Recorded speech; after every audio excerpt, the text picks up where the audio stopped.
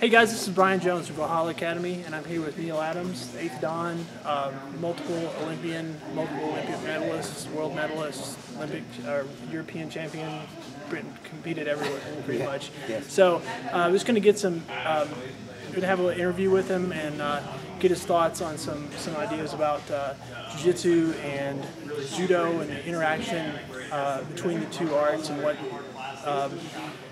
Jiu-jitsu players can get from Judo. So, well, I think it's not just what Judo players can get from Judo, but what Judo people can get from the Jiu-jitsu.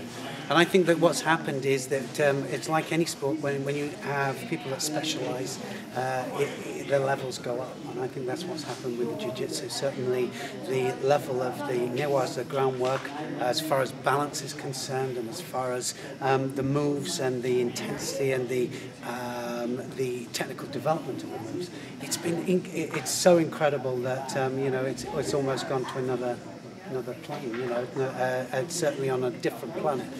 But I think that what's happened because of that, I think that the tachiwaza, the standing part of it's probably gone down a little bit.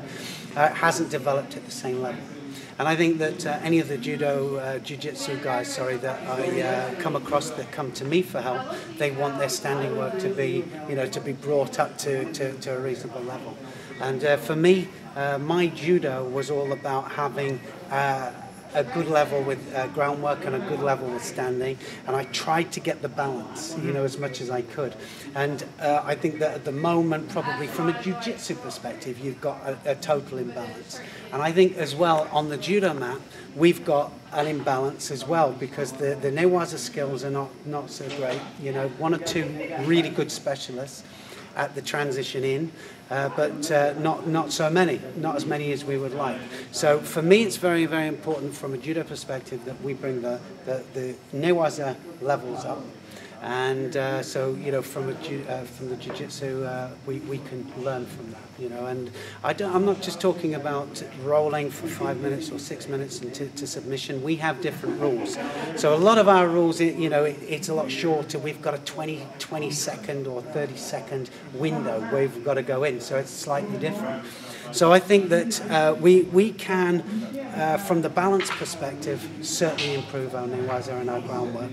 And I think that certainly Jiu-jitsu people can learn from the level of balance from a tachiwaza, from a throwing perspective. definitely.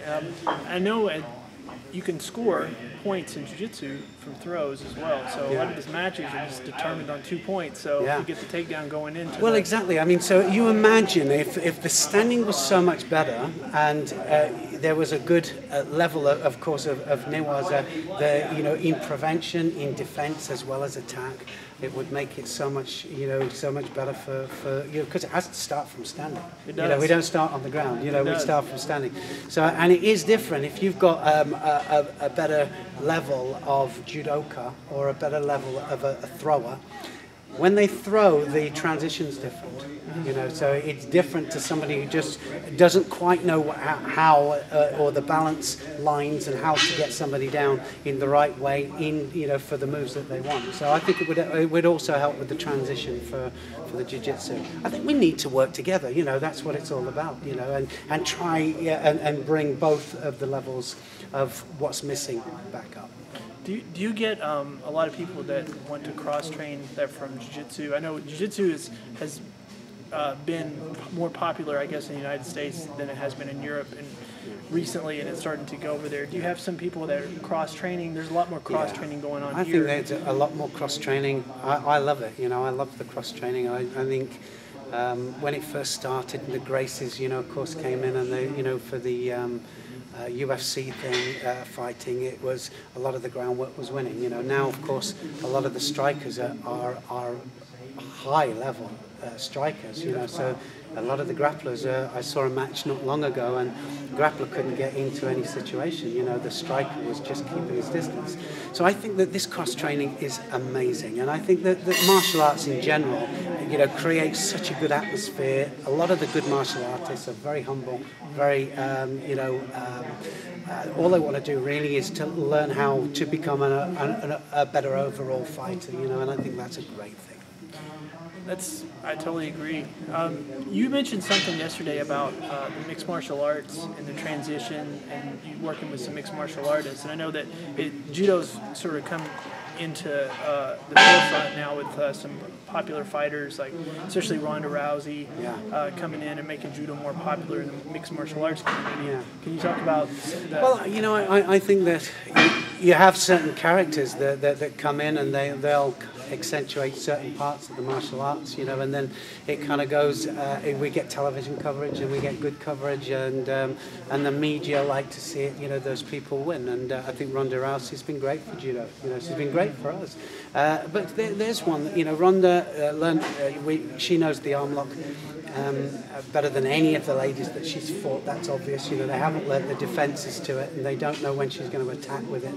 She has good transition from standing down to ground, and so, you know, but, you know, the other girls, of course, as their level comes up and they, you know, they start to improve their groundwork skills, you know, it will become more difficult for her. But her striking, you know, she's improved 1,000,000% with her striking as well, you know, so she's becoming a better overall fighter. So we need characters like Ronda Rousey.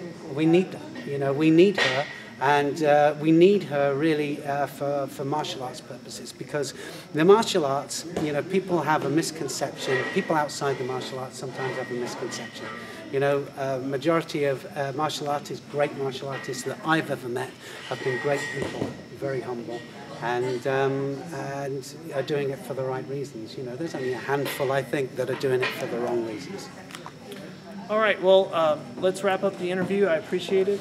Thank you very much indeed. Thank you. Yeah, he just did a seminar, and I highly recommend you bring him for his seminar. I'm gonna talk about your he's got a new training program. I'm gonna put the contact information up for that, so you can check out his website. Fantastic. Yep. I mean, you want to plug that? Certainly. If you go to naeffectivefighting.com. Go onto our website and have a look. You can go into different aspects of the website for coaching purposes, for judo purposes, and for very specific groundwork and very specific throwing sequences and techniques. So yeah, there's so much there. Different training aids as well to help in that process. Go on to naeffectivefighting.com, and any problems there, come through them, and we'll try and help you as best we can. Outstanding. We'll see you next time. Thanks. Thank you.